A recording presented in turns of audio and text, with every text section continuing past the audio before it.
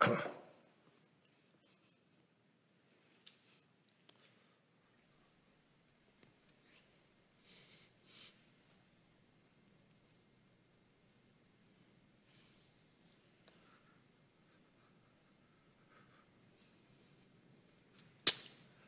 afternoon, and I'd like to welcome you to our celebration for Passion of Good Friday. My name is Father Bill MacDonald, and I'm happy to be able to celebrate. It's a bit different, but it's a celebration of the Word, and we welcome all our parishioners and anyone else who is viewing with us today. So let us pray. Remember your mercies, O Lord, and with your eternal protection, sanctify your servants, for whom Christ, your Son, by the shedding of his blood, established the Paschal mystery. This we ask through Christ our Lord.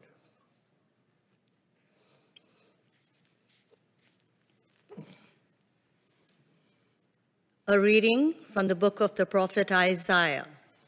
See, my servant shall prosper. He shall be exalted and lifted up, and shall be very high. Just as there were many who were astonished at him, so marred was his appearance beyond human semblance, and his form beyond that of the sons of man. So he shall startle many nations. Kings shall shut their mouths because of him. For that which had not been told them, they shall see. And that which they had not heard, they shall contemplate. Who has believed what we have heard? And to whom has the arm of the Lord been revealed? For he grew up before the Lord like a young plant, and like a root out of dry ground. He had no form or majesty that we should look at him, nothing in his appearance that we should desire him. He was despised and rejected by men, a man of suffering and acquainted with infirmity. And as one from whom others hide their faces, he was despised, and we held him of no account. Surely he has borne our infirmities and carried our diseases, yet we accounted him stricken, struck down by God, and afflicted. But he was wounded for our transgressions, crushed for our iniquities. Upon him was the punishment that made us whole, and by his bruises we are healed. All we, like sheep, have gone astray. Each has turned to their own way, and the Lord has laid on him the iniquity of us all. He was oppressed and he was afflicted, yet he did not open his mouth. Like a lamb that is led to the slaughter, and like a sheep that before its shearers is silent, so he did not open his mouth. By a perversion of justice, he was taken away. Who could have imagined his future? For he was cut off from the land of the living, stricken for the transgression of my people. They made his grave with the wicked, and his tomb with the rich, although he had done no violence, and there was no deceit in his mouth. Yet it was the will of the Lord to crush him with pain. When you make his life an offering for sin, he shall see his offspring and shall prolong his days. Through him the will of the Lord shall prosper. Out of his anguish, he shall see light. He shall find satisfaction through his knowledge. The righteous one, my servant, shall make many righteous, and he shall bear their iniquities. Therefore, I will allot him a portion with the great, and he shall divide the spoil with the strong, because he poured out himself to death and was numbered with the transgressors. Yet he bore the sin of many and made intercession for the transgressors. The word of the Lord. Thanks be to God.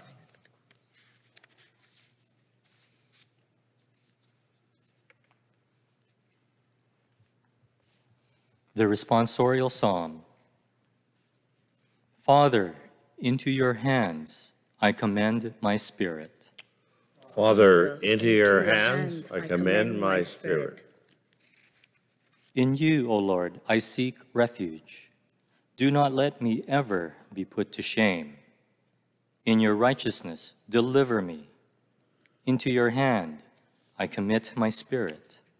You have redeemed me, O Lord, faithful God. Father, into your hands I commend my spirit.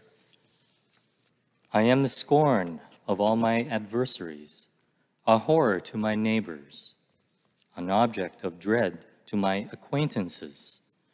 Those who see me in the street flee from me. I have passed out of mind like one who is dead. I have become like a broken vessel. Father, into your hands I commend my spirit. But I trust in you, O Lord. I say, you are my God. My times are in your hand. Deliver me from the hand of my enemies and persecutors. Father, into your hand I commend my spirit. Let your face shine upon your servant. Save me in your steadfast love. Be strong, and let your heart take courage, all you who wait for the Lord. Father, into your hands I commend my spirit.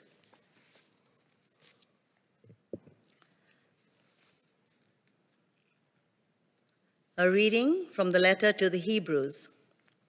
Brothers and sisters, since we have a great high priest who has passed through the heavens, Jesus, the Son of God, let us hold fast to our confession.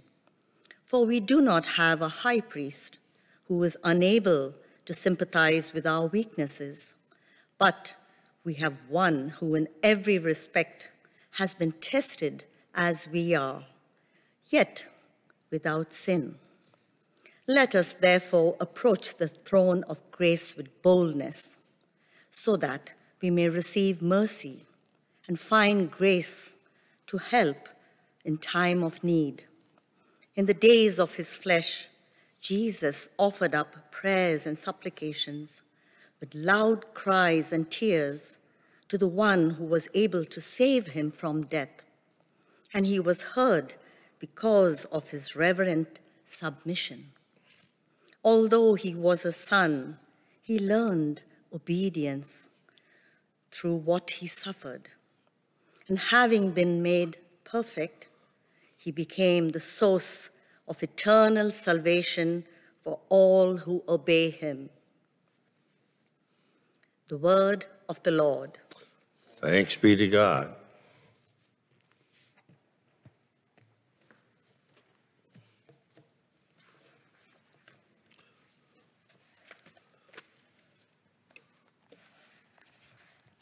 Praise to you, Lord, King of eternal glory.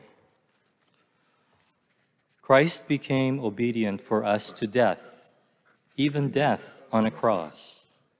Therefore, God exalted him and gave him the name above every name. Praise to you, Lord, King of eternal glory. The Passion of our Lord Jesus Christ according to John. After they had eaten the supper, Jesus went out with his disciples across the Kidron Valley to a place where there was a garden which he and his disciples entered. Now Judas, who betrayed him, also knew the place, because Jesus often met there with his disciples. So Judas brought a detachment of soldiers, together with police, from the chief priests and the Pharisees, and they came there with lanterns and torches and weapons. Then Jesus, knowing all that was to happen to him, came forward and asked them, "Whom are you looking for?" They answered, Jesus of Nazareth. "I am he." Judas, who betrayed him, was standing with them. When Jesus said to them, "I am he," they stepped back and fell to the ground. Again he asked them, "Whom are you looking for?" Jesus of Nazareth. "I told you that I am he. So if you are looking for me, let these men go." This was to fulfill the word that he has spoken. "I did not lose a single one of those whom you gave me." Then Simon Peter, who had a sword, drew it, struck the high priest's slave, and cut off his right ear. The slave's name was Malchus. Jesus said to Peter, "Put your sword back into its sheath. Am I not to drink the cup that the Father has given me?" So the soldiers, their officer, and the Jewish police arrested Jesus and bound him. First they took him to Annas, who was the father-in-law of Caiaphas, the high priest that year. Caiaphas, who was the one who had advised the Jews that it was better to have one person die for the people, Simon Peter and another disciple followed Jesus. Since that disciple was known to the high priest, he went with Jesus into the courtyard of the high priest. But Peter was standing outside at the gate. So the other disciple, who was known to the high priest, went out, spoke to the woman who guarded the gate, and brought Peter in. The woman said to Peter, You are not also one of this man's disciples, are you? Peter said, I am not. Now the slaves and the police had made a charcoal fire because it was cold, and they were standing around it and warming themselves. Peter also was standing with them and warming himself. Then the high priest questioned Jesus about his disciples and about his teaching. Jesus answered, "I have spoken openly to the world. I have always taught in synagogues and in the temple, where all the Jews come together. I have said nothing in secret. Why do you ask me? Ask those who heard what I said to them. They know what I said." When he had said this, one of the police standing nearby struck Jesus on the face, saying, Is that how you answer the high priest? "If I have spoken wrongly, testify to the wrong. But if I have spoken rightly, why do you strike me?" Then Annas sent him bound to Caiaphas, the high priest.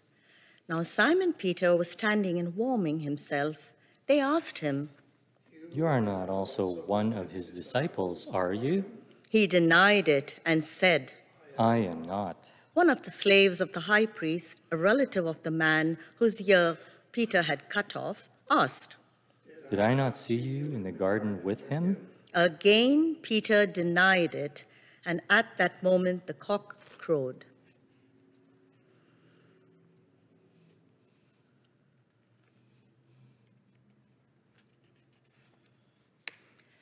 Then they took Jesus from Caiaphas to Pilate's headquarters. It was early in the morning. They themselves did not enter the headquarters so as to avoid ritual defilement and to be able to eat the Passover. So Pilate went out to them and said, What accusation do you bring against this man? They answered, If this man were not a criminal, we would have not handed him over to you. Pilate said to them, Take him yourselves and judge him according to your law. They replied, We are not permitted to put anyone to death. this was to fulfill what Jesus had said when he indicated the kind of death he was to die. Then Pilate entered the headquarters again, summoned Jesus, and asked him, Are you the king of the Jews? Do you ask this on your own accord, or did others tell you about me? I am not a Jew, am I? Your own nation and the chief priests have handed you over to me. What have you done? My kingdom is not from this world. If my kingdom were from this world, my followers would be fighting to keep me from being handed over to the Jews. But as it is, my kingdom is not from here. So you are a king? You say that I am a king. For this I was born, and for this I came into the world, to testify to the truth. Everyone who belongs to the truth listens to my voice. What is truth? After he had said this, Pilate went out to the Jews again and told them, I find no case against him, but you have a custom that I release someone for you at the Passover. Do you want me to release for you the king of the Jews? They shouted in reply. Not this man, but Barabbas. Now Barabbas was a bandit. Then Pilate took Jesus and had him flogged. And the soldiers wove a crown of thorns and put it on his head. And they dressed him in a purple robe. They kept coming up to him, saying, Hail, King of the Jews! And they struck him on the face. Pilate went out again and said to them, Look, I am bringing him out to you to let you know that I find no case against him. So Jesus came out, wearing the crown of thorns and the purple robe. Pilate said to them, Here is the man. When the chief priests and the police saw him, they shouted. Crucify him! Crucify him! Pilate said to them, Take him yourselves and crucify him. I find no case against him. They answered him, We have a law, and according to that law, he ought to be died because he is claimed to be the Son of God. Now when Pilate heard this, he was more afraid than ever. He entered his headquarters again and asked Jesus, Where are you from?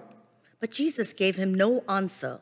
Pilate therefore said to him, Do you refuse to speak to me?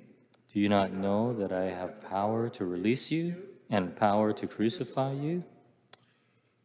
You would have no power over me unless it had been given you from above. Therefore, the one who handed me over to you is guilty of a greater sin. From then on, Pilate tried to release him, but the Jews cried out, If you release this man, you are no friend of the emperor. Everyone who claims to be a king sets himself against the emperor. When Pilate heard these words, he brought Jesus outside and sat on the judge's bench at a place called the Stone Pavement, or in Hebrew, Gabbatha. Now it was the day of preparation for the Passover, and it was about noon. Pilate said to Jesus, Here is your king. They cried out. Away with him! Away with him! Crucify him! Pilate asked them. Shall I crucify your king? The chief priests answered. We have no king but the emperor. Then Pilate handed Jesus over to them to be crucified. So they took Jesus, and carrying the cross by himself, he went out to what is called the place of the skull, which in Hebrew is called Golgotha. There they crucified him, and with him 2 others, one on either side, with Jesus between them. Pilate also had an inscription written and put on the cross. It read, Jesus of Nazareth, the King of the Jews. Many of the people read this inscription because the place where Jesus was crucified was near the city. And it was written in Hebrew, in Latin, and in Greek.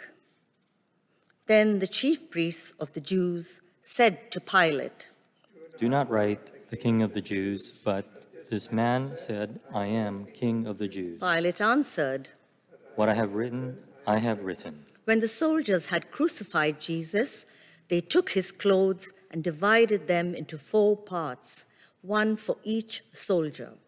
They also took his tunic. Now the tunic was seamless, woven in one piece from the top. So they said to one another, "Let us not tear it, but cast lots for it to see who will get it." This was to fulfill what the scripture says. They divided my clothes among themselves, and for my clothing they cast lots. And that is what the soldiers did. Meanwhile, standing near the cross of Jesus were his mother and his mother's sister, Mary, the wife of Clopas, and Mary Magdalene. When Jesus saw his mother and the disciple whom he loved standing beside her, he said to his mother, "Woman, here is your son. Then he said to the disciple, Here is your mother." And from that hour, the disciple took her into his own home. After this, when Jesus knew that all was now finished, in order to fulfill the scripture, he said, "I am thirsty." A jar full of sour wine was standing there. So they put a sponge full of the wine on a branch of hyssop and held it to his mouth. When Jesus had received the wine, he said, It is finished. Then he bowed his head and gave up his spirit.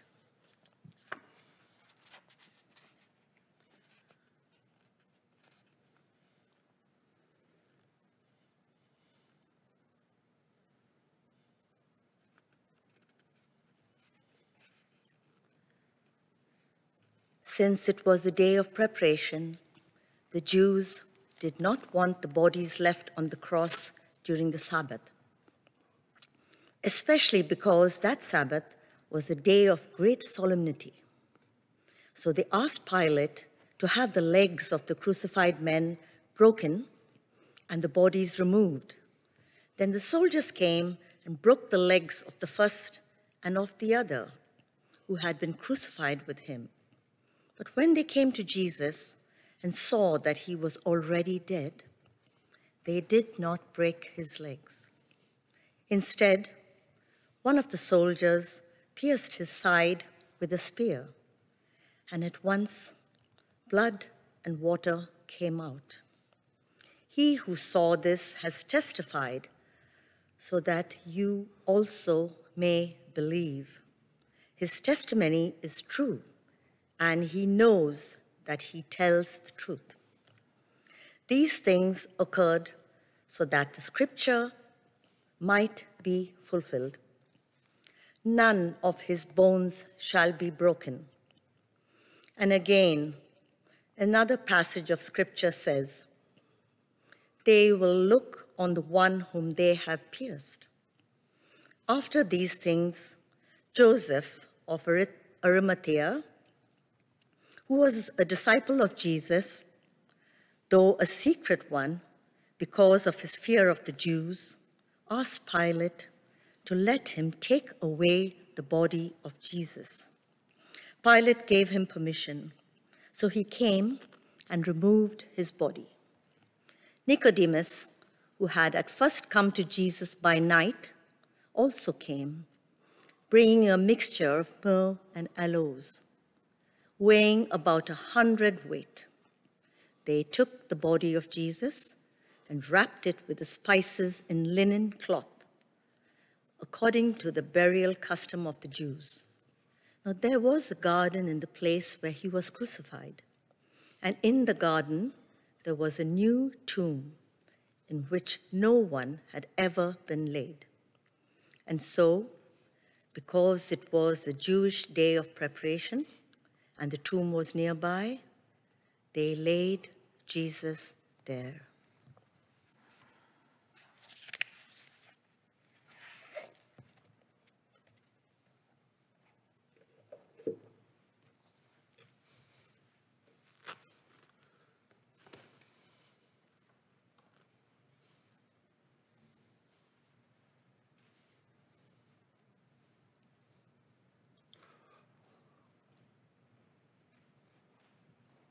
The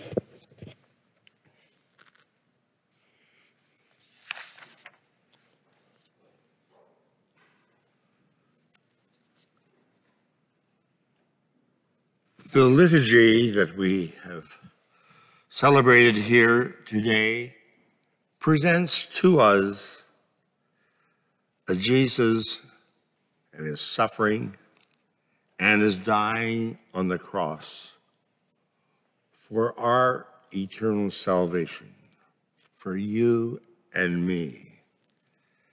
And the passion of the Lord takes us step by step, we might say, with Jesus along the path leading to the tomb.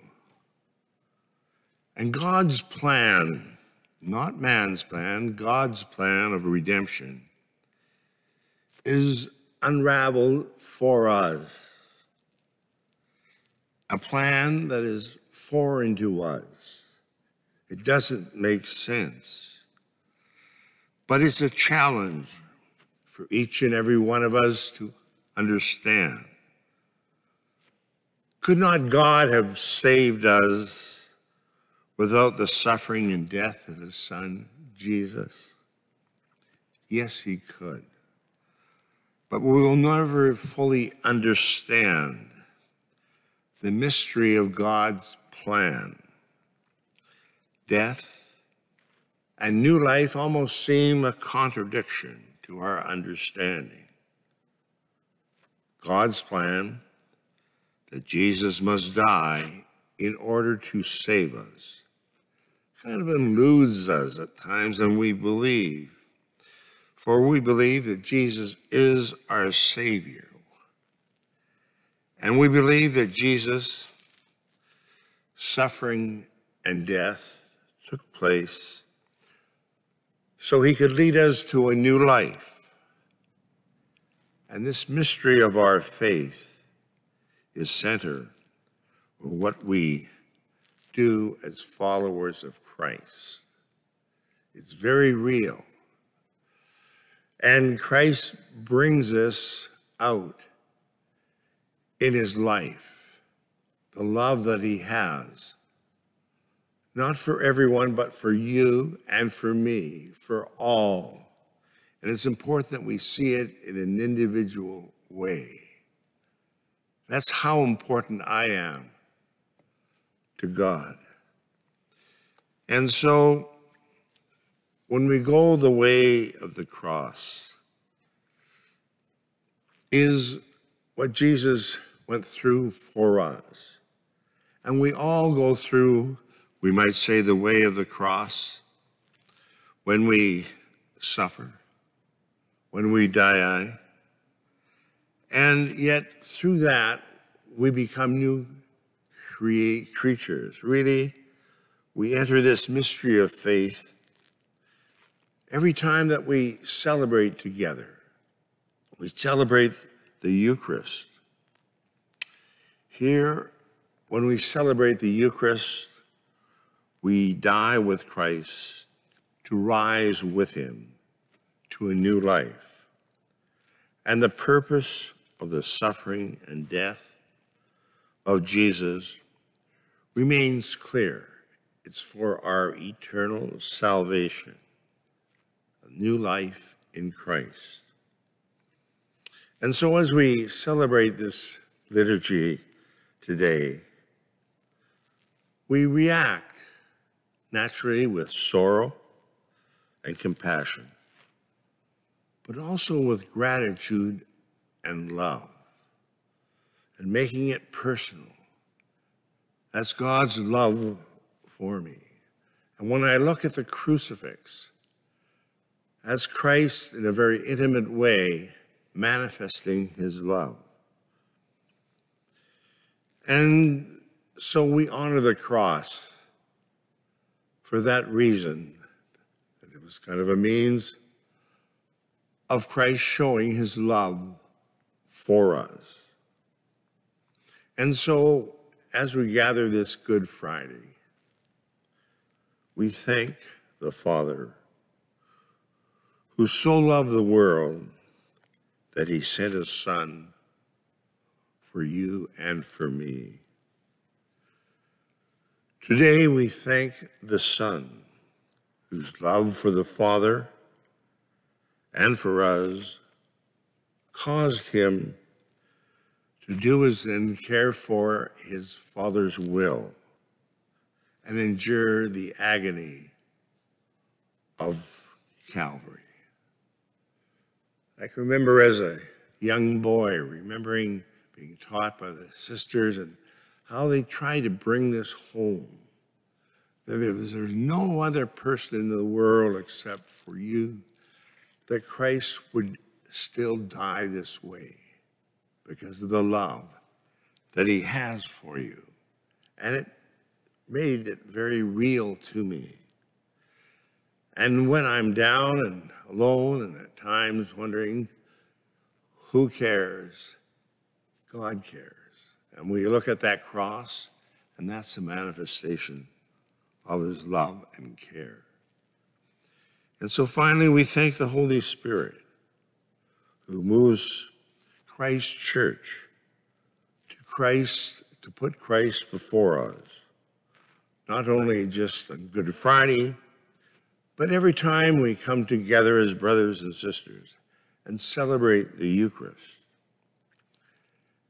And so, my dear friends, the cross proves God's love for us.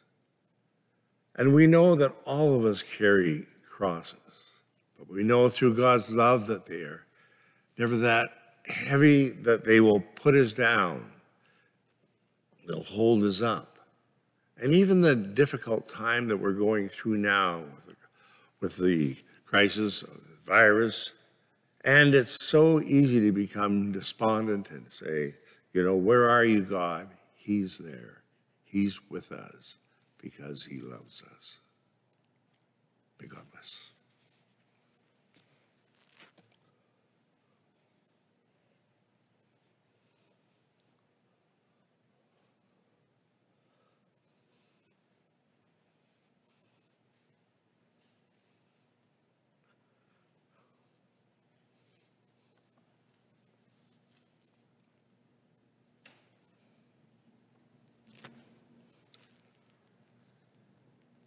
And we now have the solemn intercessions. Let us pray, my dearly beloved, for the Holy Church of God, that our God and Lord be pleased to give her peace, to guard her, to unite her throughout the whole world, and grant that, leading our life in tranquility and quietness, we may glorify God, the Father Almighty.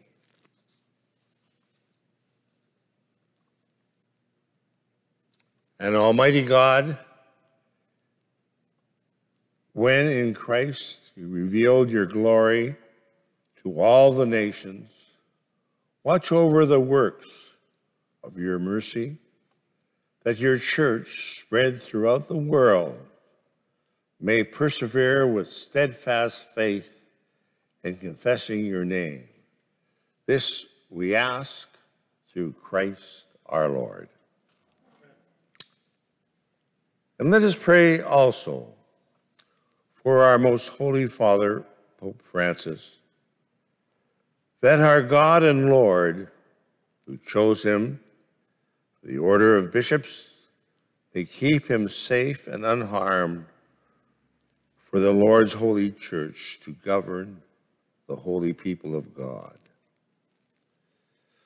This we ask through Christ our Lord. And Almighty and ever-living God, by whose decree all things are founded, look with favor on your prayers, and in your kindness protect Francis, who you have chosen for us, that under him the Christian people may govern you, their Maker, may grow in merit by reason of their faith. This we ask through Christ our Lord. And let us pray also for our bishops, our Bishop Michael, for all bishops, priests, and deacons of the church, and for the whole of the faithful people.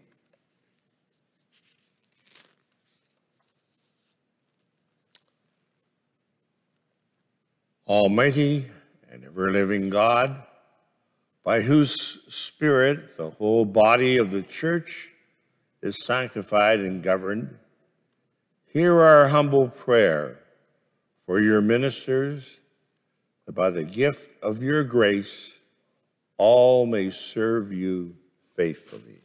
This we ask through Christ our Lord. We pray for catechumens. Let us pray for them, that our God and Lord may open wide the ears of their inmost hearts and unlock the gates of his mercy, that having received forgiveness of all their sins through the waters of rebirth, they too may be one with Christ Jesus our Lord. And Almighty and eternal God, who makes your church ever fruitful with new offerings, increase the faith and understanding of your catechumens, that reborn in the font of baptism, they may be added to the number of your adopted children. This we ask through Christ our Lord. And let us pray also for our brothers and sisters who believe in Jesus Christ, that God and Lord may be pleased as they live the truth to gather them together and keep them in his one church. Almighty and ever-living God, who gathers what is scattered and keeps together what you have gathered, look kindly in the flock of your Son, that those whom one baptism has consecrated may be joined together by integrity of faith and united in the bond of charity. This we ask through Christ our Lord. Let us pray for all the Jewish people, to whom the Lord our God spoke first, that he may grant them love in his name and in faithfulness to his covenant. Let us pray, too, also for the Jewish people to whom the Lord our God spoke first, that we may grant them to advance in love of his name and in faithfulness to his covenant. Almighty and eternal God, who bestowed promises of Abraham and his descendants, graciously hear the prayers of your church, that the people you first made your own may attest the fullness of redemption through Christ our Lord. Amen. And we pray, too, for those who do not believe in Jesus Christ, that enlightened by the Holy Spirit, they too may enter into the way of salvation. Almighty and everlasting God, grant to those who do not confess Christ, that by walking before you with a sincere heart, they may find the truth, and that we ourselves, being constant in mutual love and striving to understand more fully the mystery of your life, may be made more perfect witnesses to your love in the world. This we ask through Christ our Lord. And we pray, too, for those who do not acknowledge God, that following what is right in sincerity of heart, they may find the way to God himself.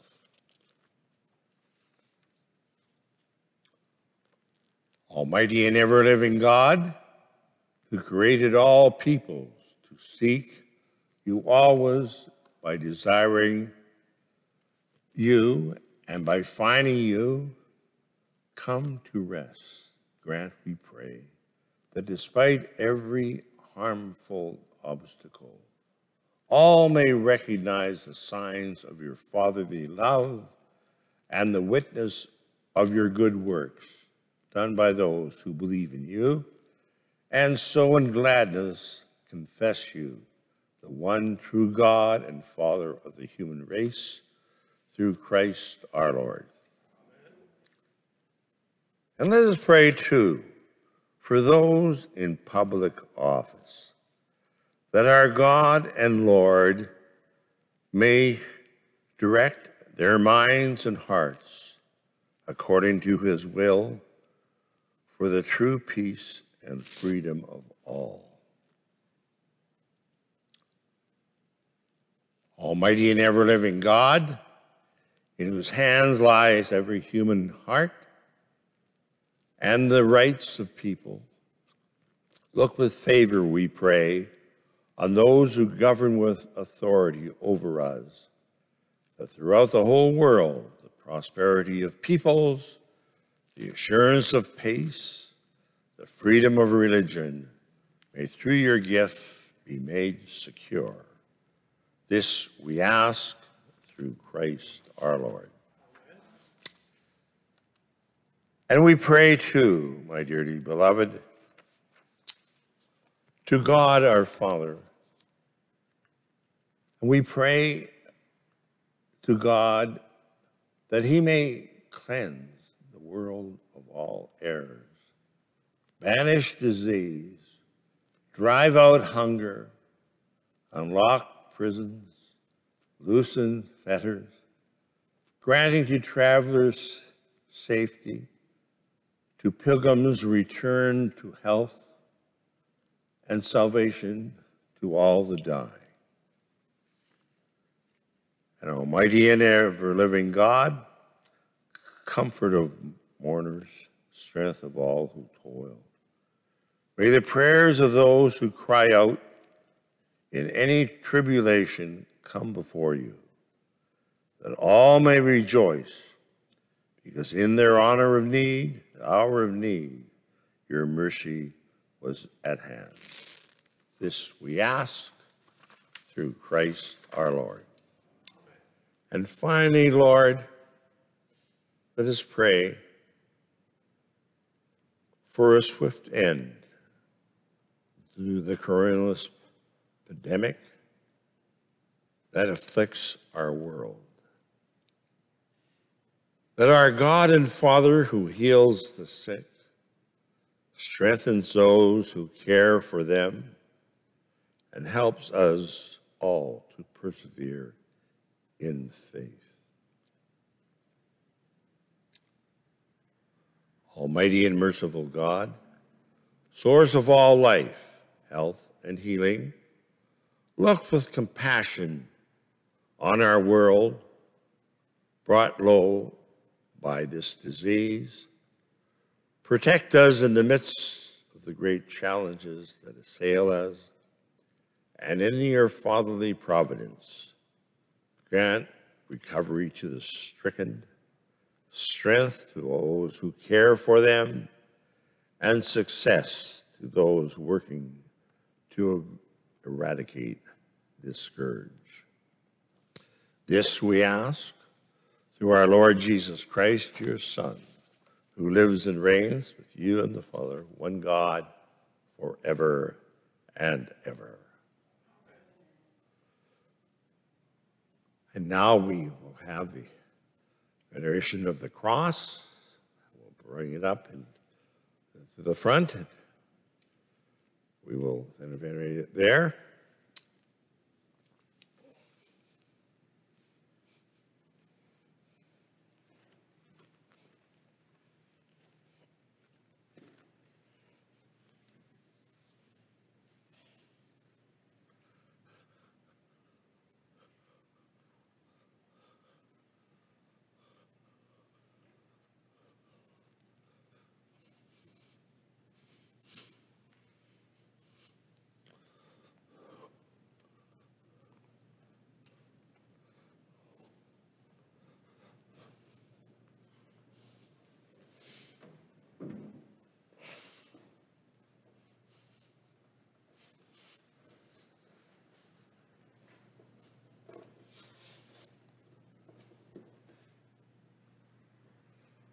Behold the wood of the cross, on which hung the Savior of the world.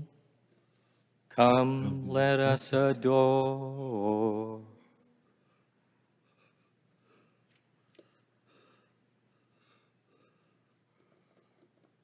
Restore the wood of the cross, on which hung the Savior of the Lord. Come, let us adore.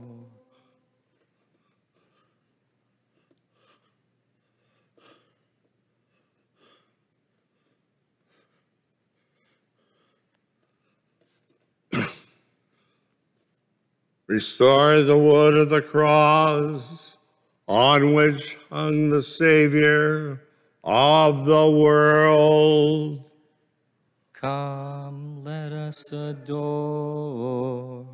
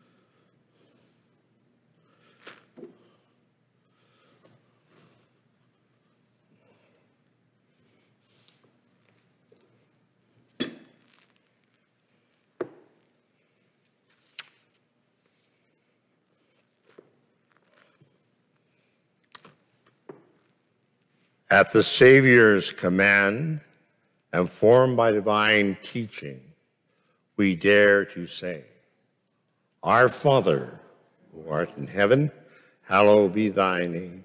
Thy kingdom come, thy will be done on earth as it is in heaven. Give us this day our daily bread, and forgive us our trespasses, as we forgive those who trespass against us. And lead us not into temptation, but deliver us from evil. Deliver us, Lord, we pray, from every evil. Graciously grant peace in our day, that by the help of your mercy we may be always free from sin and safe from all distress, as we await the blessed hope and the coming of our Savior, Jesus Christ.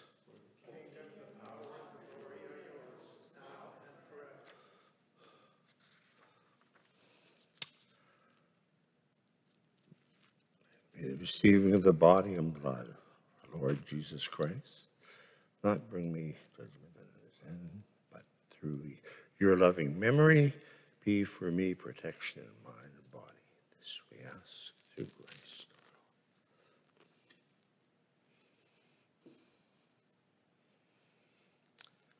And behold the Lamb of God. Behold him who takes away the sins of the world. Blessed are those called to the supper of the Lamb. Lord,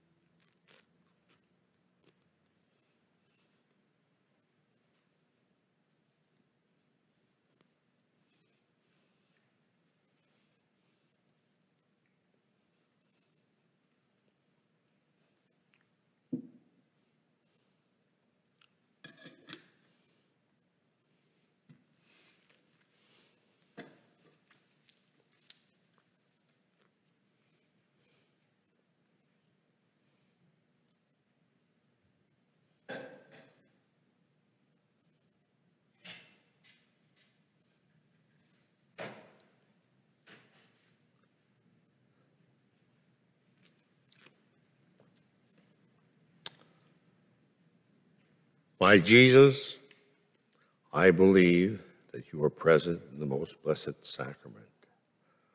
I love you above all things, and I desire to receive you into my soul.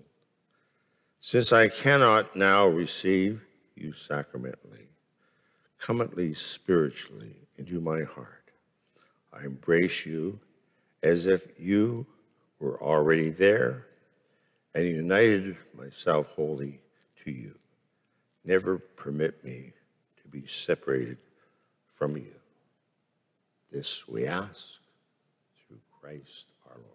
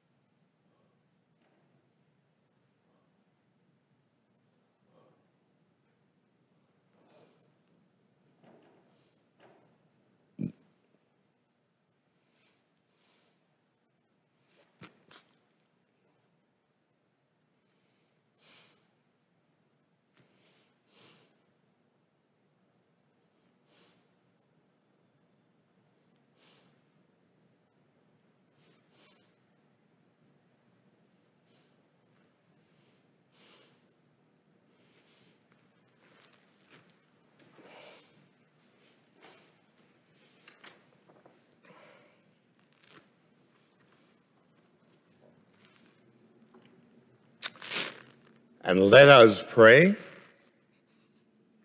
Almighty, ever-living God, who has restored us to life by the blessed death and resurrection of your Son, Jesus, preserve in us the work of your mercy, that by partaking of this mystery, we may have a life unceasingly devoted to you. This we ask through Christ our Lord.